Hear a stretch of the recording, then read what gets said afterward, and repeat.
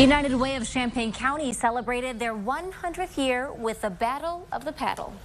This is the 5th year of the event, and organizers elevated it by hosting 100 ping pong players. Several community members and a few of our team here at WCIA joined in on the fun. Leaders say it's been wonderful seeing support from so many people. Donations from the event will help foster early grade level success, child well-being, and essential community needs.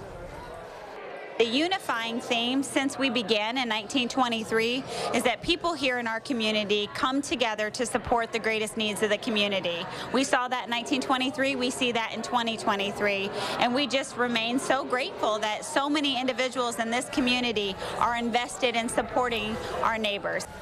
They say the plan is to continue partnering with local companies and keep the organization going for another 100 years.